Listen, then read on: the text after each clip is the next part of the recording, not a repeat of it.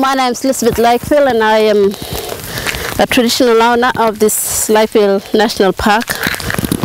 I am a Lama Lama. My father's a Lama Lama, and this is part of my country. I'm going along bending the grass just to keep bending the lower bits of the grass and cool fire, and just going along with the wind, bending the grass. You can't hardly see the flames and you can't hardly see the smokes, and just the low fire, and you can see that the canopy is protected, and that's why the small animals are climbing up the tree and climb up the tree for shelter. There's a frog here climbing up.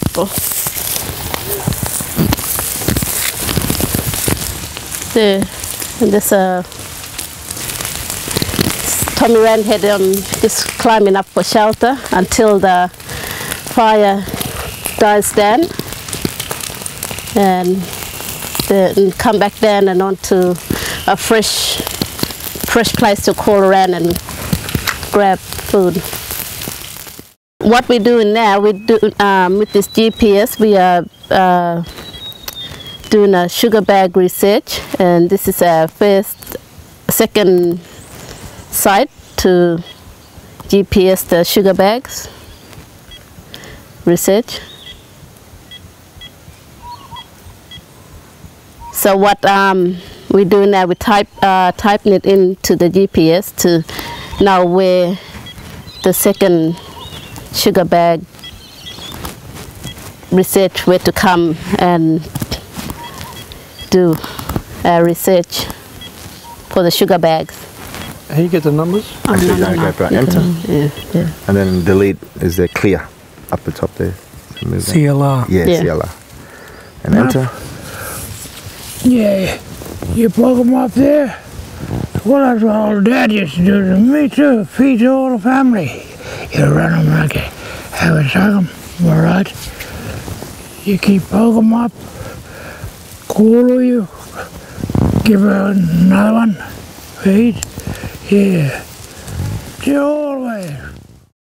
This is the tea tree flower that the bees that we have to keep alive and keep it nice and healthy, the tree, because this is where the bees come and get their pollen to take back to the tree to make their honey. There are different kinds of bees on this flower now, on this tree, and we are going to collect some of the bees to take it back to show samples to the scientists and to show them that these bees are that keeps our traditional land alive. So we got what we did now. We have some of the bees that in this bottle that we caught to send down to the scientists.